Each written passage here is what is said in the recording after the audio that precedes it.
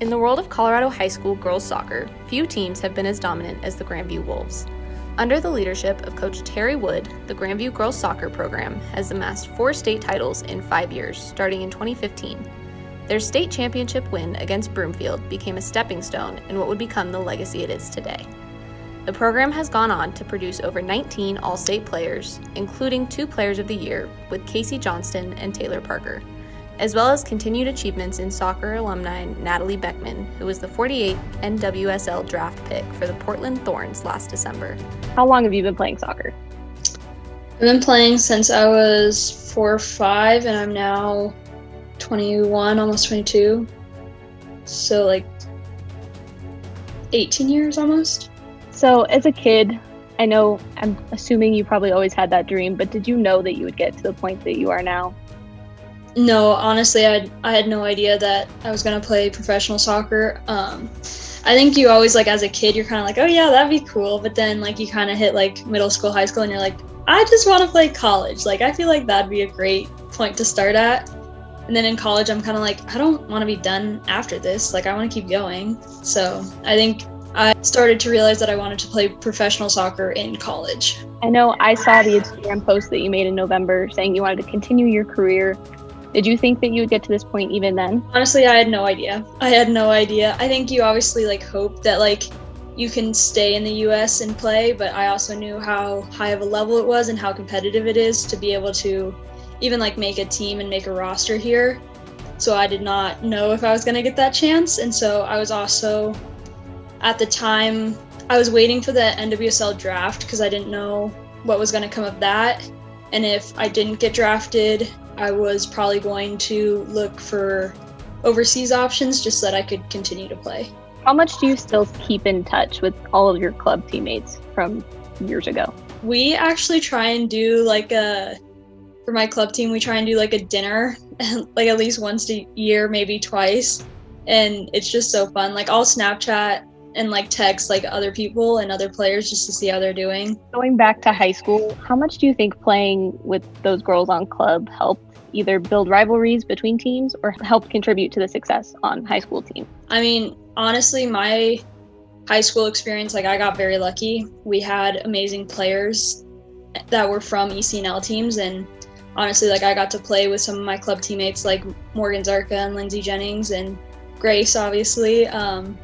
And I'm thankful that like I got to play with them. And then there were obviously other girls on my club team that were on different teams. And of course they want to have those bragging rights when they go back to club. Like Alicia Garcia was at Cherokee Trail, and that was always a big rivalry to us, and we'd always kind of talk to each other about it and how we were looking forward to playing each other. You get high school ones, and you'll never ever forget your high school teammates and things that have happened. And so that was a tradition that we tried to do with our retreats, with all the little, the silly songs that they sing and the games that they play and and the prayers and the things that they do together. You don't get that in club, and you don't get to walk the halls with the people that you play with. And so just to listen to the girls and try to make it a place that they could find success and they could be proud of what they were doing, but yet respect everybody else along the way. How did Coach Wood influence you in comparison to those club coaches? What was nice about Wood is that like she was kind of a constant, like whereas like club coaches like could change every year, like Wood was always there. Like it was very like you could depend on her, and like she was there all 4 years. And I think she also realized that like she only had us for a couple months. So whereas like the club coach, like they kind of have you year round. And so I think she like focused on like obviously winning because we wanted to win, but also like creating a good environment for us to like be ourselves and also like enjoy it. Your freshman year, you were one of, I think, 4 freshmen to make varsity. Yeah. And that was like unheard of. Like no one, like in the previous years, like she'd maybe taken 2. And so there was a group of me, Ali Zaire, Lindsay Jennings, and Morgan Zarka, and we were all kind of like, oh my God, like some of us might be making JV, which is fine, like totally fine. But we were also like, oh my God, like that is crazy. And there were 4 freshmen then that I had that nobody realized what I had in those 4 freshmen that first year. And they just kept saying, you know what, we come to practice to get better every single day. And Natalie was a special player. She did all kinds of things. I talk about with players, whether they're experienced players or even newer players, about, you know, she was one that took the soccer balls almost every day so she could work on them. She always had a soccer ball at her feet, always working on just her touch, juggling the ball, just doing those things. She went to camps in the summer that were for younger kids, but she just continued working. And it was just a constant thing. And then we all got picked, and it was an amazing experience for all of us. I actually didn't know this. At the end of that season, you were ranked #1 in the nation. Yeah, that was kind of wild to me. I knew we were always like kind of high in the national rankings, but I never knew like where we kind of fell, to be honest. Even winning state, how did you think you would get that far in that 2015 season? As a freshman, you kind of have no idea what's going on. So you're like, I'm just here for a good time. Like, this has been great.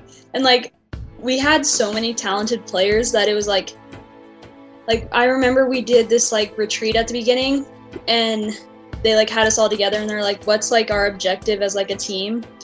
And I think Maddie Lesjak was like, she was the starting goalie at the time, and she was like, well, obviously it's to win state. I think our run started with a young lady named Maddie Lesjak. She was the heart and soul and the leader that said, you know what, I'm tired of losing to Mountain Vista.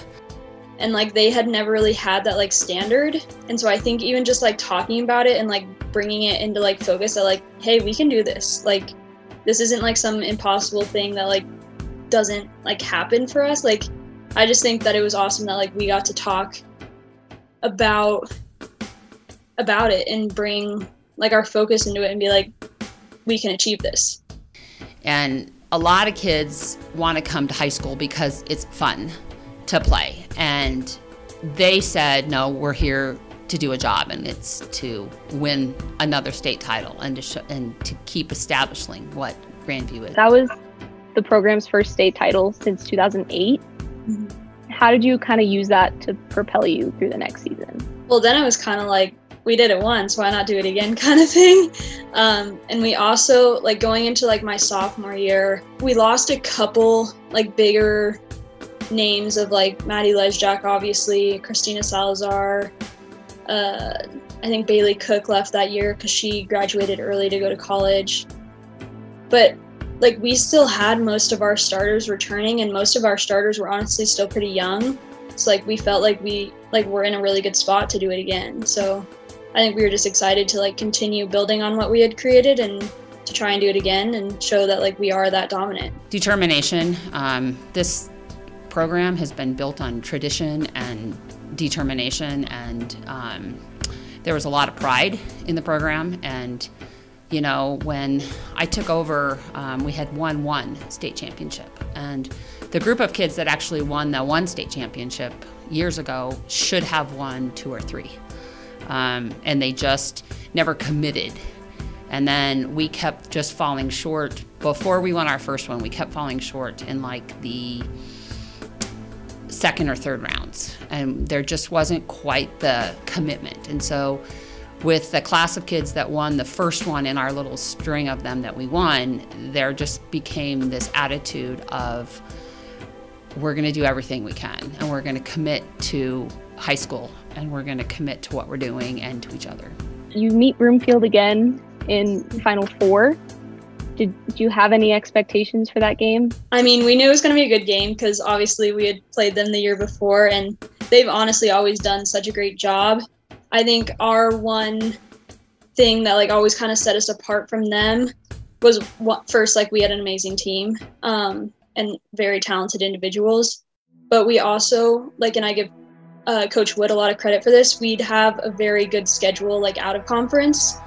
And honestly, I think our in-conference games were stronger than what Broomfield was getting. So I think that almost gave us an advantage of like, we were constantly having to play in like these semifinal type games because the competition was always so good that we played against.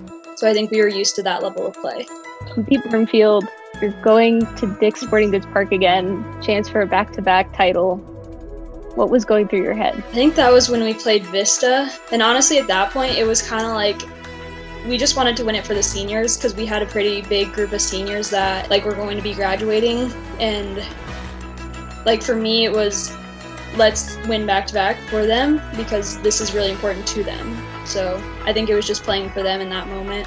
That's a And good honestly, mindset. state games are always kind of a little crazy, and like it's just all adrenaline the whole, I think it's 80 minutes in high school, so the whole 80 minutes. And so you never know what's going to happen, and you just pray that it's going to fall your way. You had that heartbreaking loss in the semis your junior year. That was a rough one when we lost that one in PKs in the semifinals, and then the team that beat us went on to handily win the state championship. And in that game, if you were there, we dominated, and we had so many shots that went off crossbars, hit just wide, and they had like no shots on goal. So, can you walk me through those PKs in 2017? So we had all returners taking them, with the one that had never ever missed PK taking it last, and this is hard. And the people, so I don't know how to say it. I think our nerves got to us, and after Lindsay missed and Gracie was up, we were all confident Grace was going to hit it, and then Grace completely mishit the ball.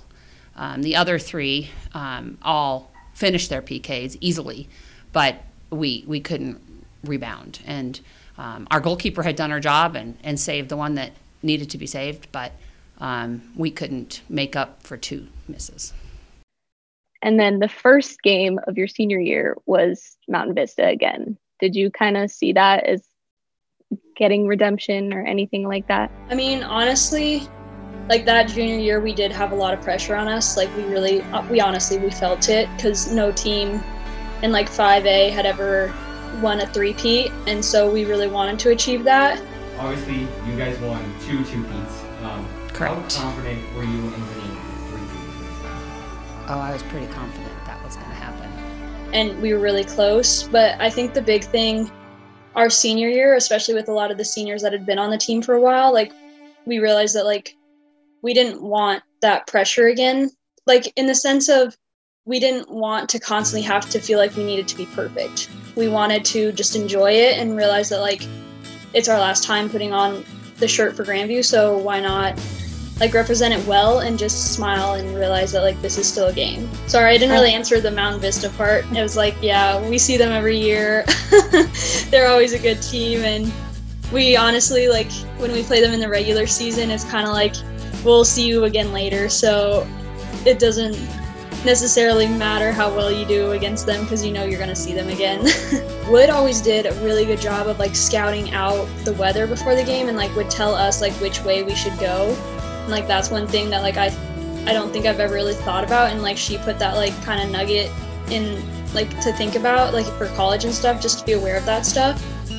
And so I'm just so glad that like we had the wind and the rain and the sleet like for the second half, because we were able to make a comeback from it. 4-2, you beat Vista, and then you, like full circle ending, you're playing Broomfield for your final state championship.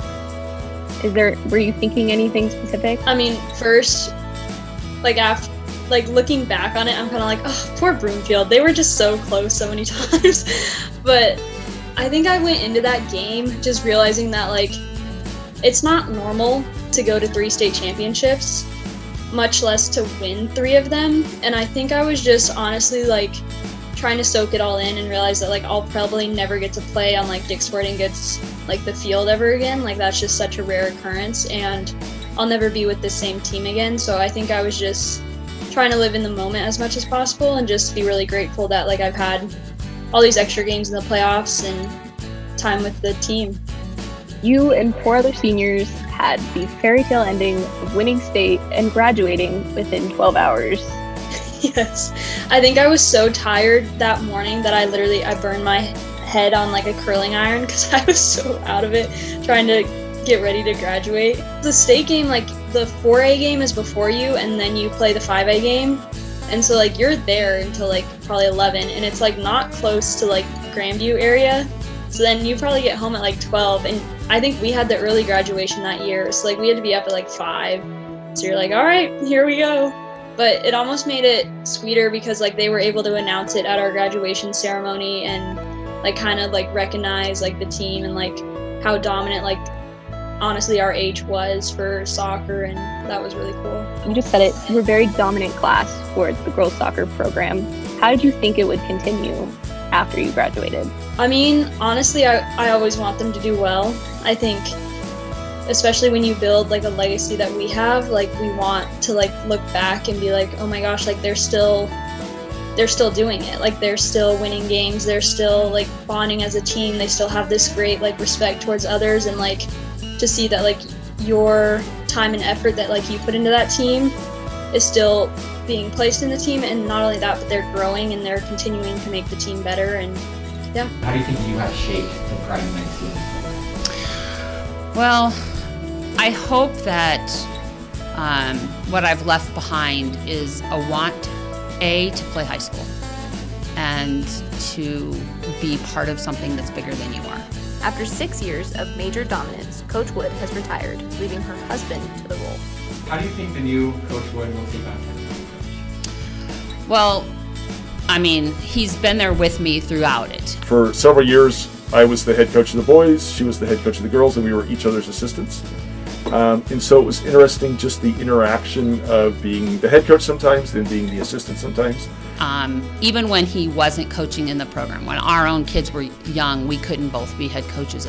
We couldn't both be coaching all the time because of our children. And so even when I started all of this and he wasn't really coaching here, he's been part of listening to it. He's been helping with the retreats. He's been helping, you know, with all what we do. Do you think you have a similar coaching style as far as your wife? In some ways, yes. In some ways, no. The style that we played changed every single year because you have to do that based on the players that you have. And so, you know, at one point, I probably had the strongest midfield that nobody could compete with my midfield. But we didn't really have a great forwards, and I had 2 really strong outside backs. And so we played everything midfield with the backs overlapping and coming up and making finishes, and the forwards being holding. Other years we had some really good forwards who the thing was to get it in behind and have them play. And so he's been part of designing all of that all the way along. It hasn't just been me, you know. And even with his boys this year, I wasn't around, but I was still around, the 2 of us talking together and doing practices and saying, okay, what about this? And at the state final, I walked up and I said, don't you want this player back in the game? And he went and put the player back in the game, and who scored in like 30 seconds after he re-entered. And so, you know, we've been a team, and we'll continue to be a team. It'll still be, you know, who we are. So you guys are a team. Mm-hmm. So do you think that he has had more of an impact on you, or do you think you have more of an impact on him? I think in terms of overall relationships and that part, I've had more of an impact on him. My own children look at me and they're like, I cannot believe how many of your former players are contacting you all the time. I think when we've talked about getting down to the nitty-gritty, at times he's had more of an impact on me, but I don't know, because it's constantly a give and take between the 2 of us. Well, what do you think about this? What do you think about this? Do you think that'll be a smooth transition? I think it will be, just because like I've watched my brother obviously play for Mr. Wood, and I think he did a great job with the boys team, especially because they brought home their first state championship, which was amazing to watch. And I was so thankful that like I stayed close to home and could see my brother and Mr. Wood achieve that. And I think Mr. Wood knows soccer just like Mrs. Wood does, and so I think it'll be a smooth transition. I think the girls will respect him, and yeah. Where do you see your role being in this program now that you're retired? What I did with the boys is just, you know, I will be here now for a few weeks helping, and I'll be coaching as I can. But I don't, it's Brian's team, and I want it to be Brian's team. What do you think makes a good coach? I think there's a lot of things that help a coach, I guess, be recognized as a good coach. I think, first of all, knowledge of the game and experience in playing the game and coaching. I think it takes a long time to become a good coach. I think being flexible with players and athletes, because they sometimes have a lot of things on their plate. And so it's finding a balance between having expectations and trying to build a team, but at the same time also trying to support the players and helping them develop as players individually and help them develop as a team. Keep myself busy with continuing to try to become a better coach. I spend a lot of time watching soccer games. I spend a lot of time doing different coaching clinics. I went to the national convention a couple weeks ago. I've been part of a couple like online clinics. So continuing to become better, a better coach, and continuing to learn helps me a lot. What are you looking forward to in the players this season? We have a very, very strong foundation, very experienced players that were on the varsity team last year, and they all play at a really high club level. We have 11, 13, I can't remember the exact number, of girls committed to Division I programs. You know, what I look for in those girls is, you know, can we now come together as a team and work together to solve the problems on the field and to kind of be successful in this very difficult schedule that we have this year. So you obviously won state with the boys. How does that affect your coaching with the girls? It gives me confidence going into this season. I mean, this will be really the first time I've been the head coach of a girls team. And it's a little intimidating. It's intimidating from the fact that, you know, I'm stepping in and taking over for my wife, who was very successful. Although there may not be pressure from outside sources, I have that pressure on myself. And so, you know, that makes it a little bit challenging that way. Winning the boys program just gives me the confidence going, yes, I can work with a team and get them to that highest level. Last year was a little bit of a more disappointment, not even making the playoffs. How do you envision you turning around the team? I think a lot of it just goes back to, can we come together as a team? I mean, we have, the parts are there. It's just getting the girls to work together and making sure that we're all kind of on the same page. I mean, that was the biggest turnaround we had in the boys season this year, is we finally all kind of got on the same page, and the boys just decided, hey, we're not going to lose another game this year. And when you get that mentality, it changes, you know, how you're doing and what you're doing and how you approach practice every day. So I think that disappointment of not making the playoffs last year will give these girls lots of incentive to come out and work hard this year. What are your expectations for this season? I mean, I think, you know, we certainly have the potential to be league champions. We certainly have the potential to go deep in state, and we certainly have the potential to win state. And what a cool thing it would be to win the boys in the fall and the girls in the spring. I was at a meeting a couple weeks ago with the Broomfield coach, and they won state title last year. And we really kind of, as we sat down and talked about the teams in the state this coming year, we figure there's about 6 teams that are really probably ones that are really going to be competing for that. And both Broomfield and us, we felt like those are 2 of those teams. And so it's not going to be easy. We're going to have to work hard, and we're going to have to come together as a team, but I think we have that potential. This program carries a legacy. How do you see yourself living up to that legacy? Luckily, I've been a part of a lot of that legacy, so that helps a lot. But at the same time, it's that, you know, that pressure. Maybe it's a real pressure, or maybe it's not a real pressure, but, you know, I have that pressure on myself to keep, you know, this program, you know, it's one of the top programs in the state. And, you know, as I said before, to give those girls this opportunity to make sure that we are competitive and we're one of those last teams standing. You can never rest. You can never go back, well, we did this last year, so it's going to be easy this year. Every year it gets more and more challenging. To reach that legacy, we're just going to have to continue to think. We're going to have to continue to get better and come together as a team. Are there any past or current players that stand out to you? Probably one of them, really cool, that Natalie Beckman got drafted by the Portland Thorns in WSL. And man, what a cool thing for our program, our school, and really cool for these girls to actually see that, you know, players that play here at high school have the potential to get to that level. We have Nicole Lubinko, who was part of a couple of the state championships teams. She's going to be one of the assistants. She's a student teacher here, and she's going to be one of our assistants. I think her legacy and her experience is going to be huge for these girls, because she, you know, I can't tell them what it's like to be in a girls, you know, college program. Yeah. I can't even really tell them how it's to be in a girls high school program as a player. She knows that. She knows, you know, what has gone on here, the expectations, and I think it's going to be really huge for her to do that. And then, I mean, I could just make it could be a long, long list. But those are 2 that I think really stand out. And you know, and they started the things with the acronyms. Those past players did that I think are really important to continue. And then where do you see yourself at the end of the season? I mean, my dream is at graduation, the next day after the state championship game, celebrating another state championship. And I mean, I can see us doing that, but I just hope that I can help guide them in the right path. We've had a lot of success, but I want to continue having success.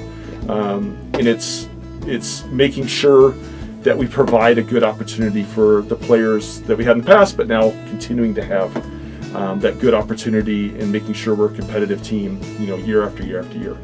The Grandview Wolves have not only found a continued success under Coach Terry Wood, but have also built a legacy worth more than what's just on paper. From 4 state titles in 5 years to 3 Coach of the Year awards, Mrs. Wood leaves behind what she has built and accomplished for her successor. Grandview as a whole now looks to Coach Brian Wood to continue building the legacy and triumphs of the Grandview girls soccer program.